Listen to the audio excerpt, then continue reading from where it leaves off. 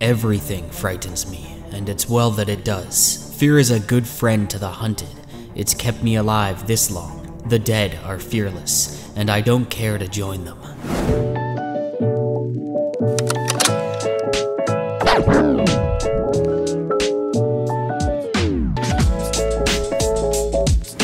Grimdark is currently one of the most popular subgenres of fantasy, but having not read a whole lot of it, it's one that I always attribute to those gritty, depressing, military fantasy books with gray characters that you don't really like or trust, but with a realistic world and themes and a plot that keeps you going. I was under the impression this genre didn't have much humor or light moments, and usually I prefer my characters to be a bit more redeemable. I was not expecting this book to change my mind on the grimdark genre, so it was a surprise to me when I picked up The Blade itself, which was recommended to me by a lot of you guys to be one of the best grimdark fantasy books, and I discovered that despite all of its pessimism and dark moments, it's also unexpectedly light at times, and very amusing. These books are filled with humor and character. I was not expecting to like these characters that at first seem so unlikable, as much as I did. It's definitely the best character-driven book I've read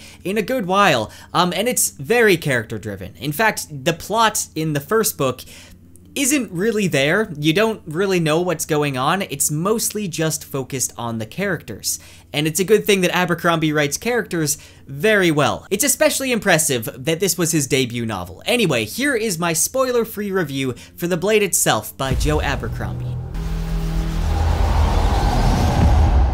This is book 1 in the First Law Trilogy, after which there is several standalone novels taking place in the same universe, and then there is the Age of Madness trilogy, which will see its third book release later in September of this year, so I gotta get caught up. Now, I started reading the physical copy for The Blade itself, and then later on I switched over to the audiobook. This is one case where I feel like the narrator just adds so much to the overall experience. Stephen Pacey gives a lot of personality to these characters, specifically the slight lisp that he gives to Glokta is just so perfect. Anyway, if you do like audiobooks, I would say they're the best way to experience this series. The story follows 3 main characters, starting off with Logan Ninefingers, whose introduction immediately throws us into action as he's separated from his crew and is chased through the forest by a horde of Shanka. Shanka, also known as flatheads, are something between a man and an animal, an orc-like creature with twisted claw-like hands. Right from the get-go, we see Logan fighting to survive, which is something that's pretty much the norm for him. Say one thing for Logan Ninefingers, say he's a fighter.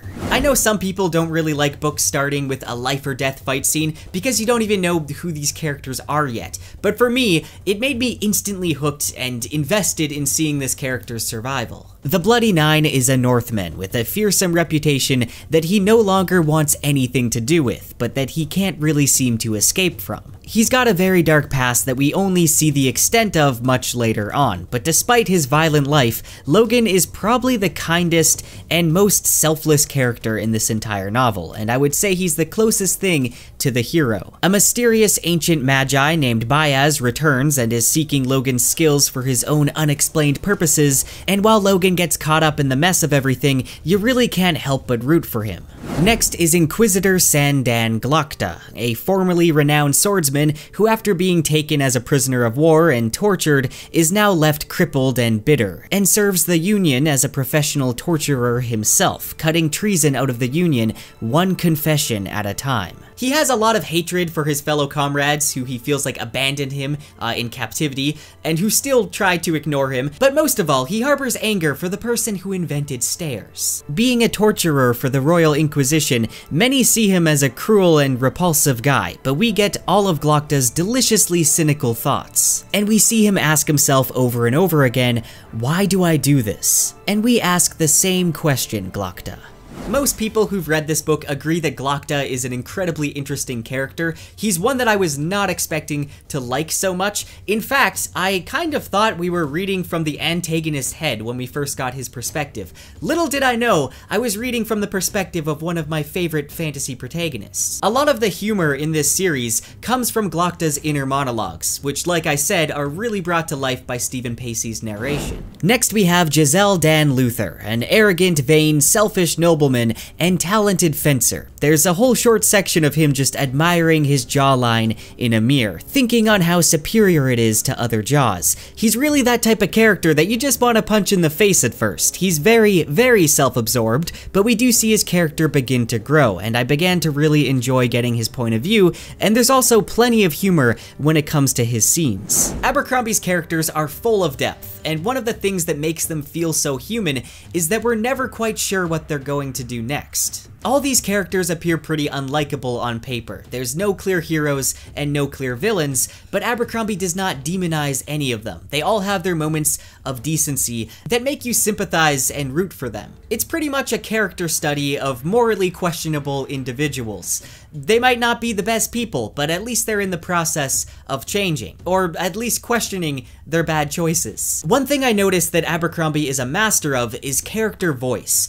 You'll start a new chapter, and immediately after reading a few lines, you're going to know whose point of view you're reading from without even seeing their name, because they're all just so distinct, and even the writing style kind of switches up. Like, for instance, Logan's is more gritty with some contradictions and bad verbiage here and there. Then Glokta is littered with inner monologue, and Giselle, it just feels more pretentious. I also really enjoyed how each character sees the other through completely different lenses. This was just really fun to read, and being able to pull all of this off as well as he did really showcases Abercrombie's abilities. The world building does take a back seat. Like I said, this is very character driven, so we don't get a lot of this world. We do learn about some mythologies and bits of lore, but it's very hard to picture where these different nations are when there's no map in the book.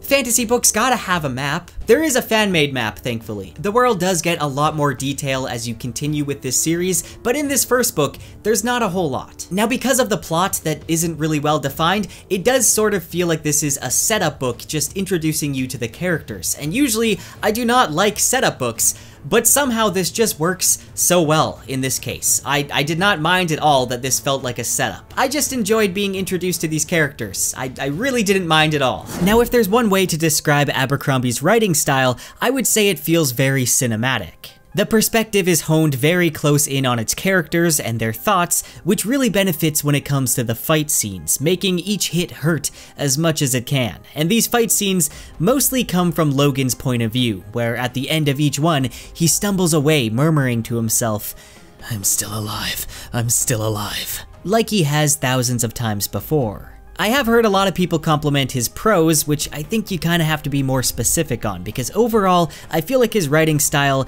it's not really anything too special. It's not lyrical like Rothfuss, or exposition heavy like Jordan. It's pretty basic and to the point, but it works perfectly with this story. And I feel like the First Law Trilogy, like the Mistborn books, is very accessible. The prose isn't overly dense and filled with filler. It's quickly paced, and it's perfect for both veterans and people new to the genre. Now, I usually like to bring in some criticisms to balance out my reviews, but in this case, I just didn't have a lot of criticisms for the Blade itself, other than the fact that it does feel like a prequel at times, like it's setting up for the adventure to follow. Luckily, my interest in the characters kept that from feeling like a negative thing, though there was one character named Pharaoh, who in this book I felt like came off as just overly edgy, and I just didn't really care for that. But other than that, I don't have a lot of criticisms for this book. So as a 3-act story, Book 1 is the setup that establishes the characters' personalities, their motivations, and their internal